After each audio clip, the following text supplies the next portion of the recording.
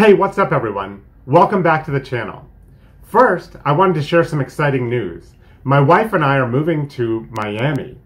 This means I'm getting more space to create more content and more space for me to work on my coin sorting robot designs.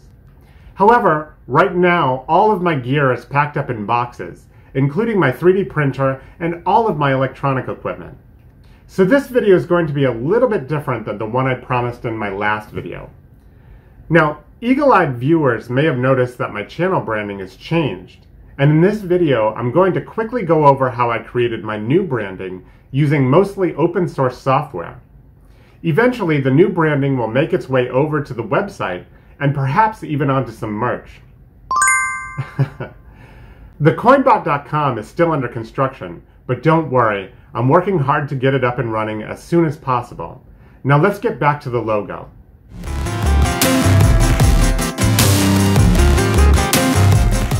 You may have noticed my previous logo looked like a 3D rendering, and that's because I wanted to learn more about Blender at the time. I have some 3D modeling and animation experience from college, but that was about 20 years ago and mostly with 3D Studio Max and Maya. When I tried using the earliest version of Blender around then, I found it to be really clunky. But the new versions are absolutely amazing. In just a few minutes, I was able to follow some tutorials on YouTube and animate a character that the Blender team had put together fully rigged. So I thought it would be easy to find a cute robot model online, import it into Blender, and render my logo. But as you might have guessed, it wasn't quite that simple. The model I found was rigged for 3D Studio Max, and unfortunately the bones and kinematics didn't translate over to Blender. So I ended up importing the OBJ version into Blender, but the rigging just didn't come with it. So then I started researching tutorials on how to rig a kinematic character in Blender. I noticed that most of the characters had organic bodies, were in their standard T-pose, had 2 arms, 2 legs, a head, and 5 fingers. Now these single mesh organic shapes are meant to be bent and squished when they're animated. But the robot model I was now working with had over 2,000 individual parts, all of them supposedly made of metal, and none of them are supposed to bend, twist, or squish. So the tutorials I found for rigging organic characters really weren't appropriate for the little robot character that I had in mind. And that led me down a real rabbit hole that took me a little over a month to wrap my head around and get working the way I wanted. Blender comes with some automatic rigging features that attempt to associate the nearest bone to the mesh that directly surrounds it. But since the robot was made up of individual meshes, it had a really hard time figuring out which mesh to associate with which bone. What I ended up doing was importing a skeleton with the correct number of bones, then manually aligning every joint and bone to the underlying mesh objects, and then painstakingly selecting and attaching each part to the correct bone. The other thing that made this more difficult was the fact that each of the over 2,000 parts of the model that I imported kept the names of the original primitive shape that was the original starting point for creating it. So each part was called something like Sphere 05 or Cylinder 652 or Box 325, and none of the object names had anything to do with their final shape or where they ended up on the finished model. So to make my life just a little bit easier, I went through and renamed every individual part so that similar parts from similar locations on the finished model were grouped in the object selector when sorted alphabetically. Using names like left thigh or right forearm made selecting those individual parts, if not easy, then at least a little bit easier. And finally, through a rather painful process of trial and error, rigging and testing, I eventually got the right system down.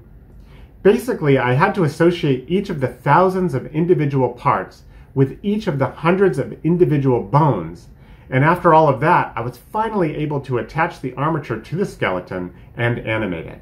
And after all that was finally finished, I was more than ready to render the thing and get it posted to the YouTube channel just so I had something up there.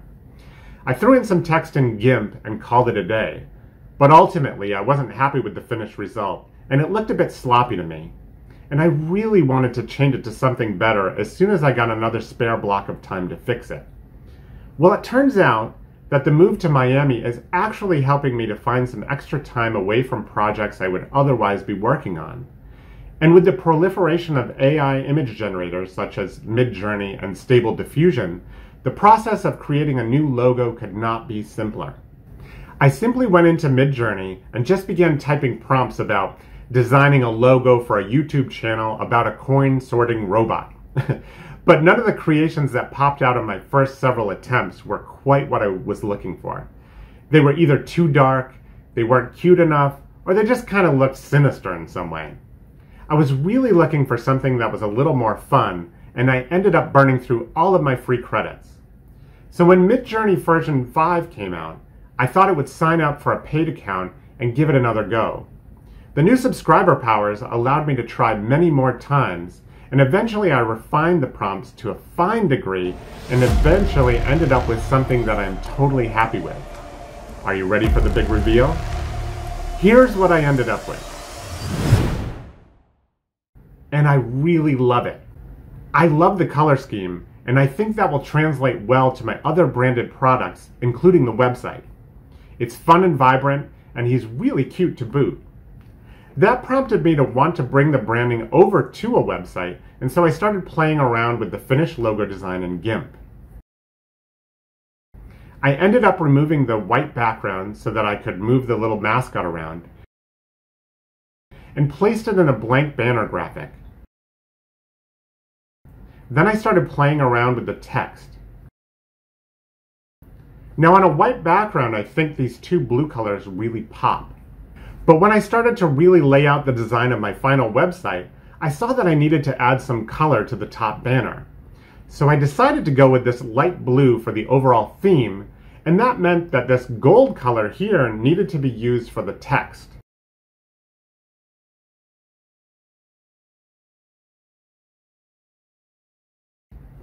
And this is the final result. I am so happy with it, and you can let me know down in the comments if you like it too. So over the next few weeks and months, you'll see me building out the website, adding features and content there, and hopefully creating a nice space for all of us to share ideas. But for now, that's my 2 cents. If you're a fan of robots, tech, or just cool logos, be sure to subscribe to my channel and stay tuned for even more awesome content. You might also want to check out this video that shows the challenges of opening my first 3D printer and getting it working. Thanks for watching, everyone.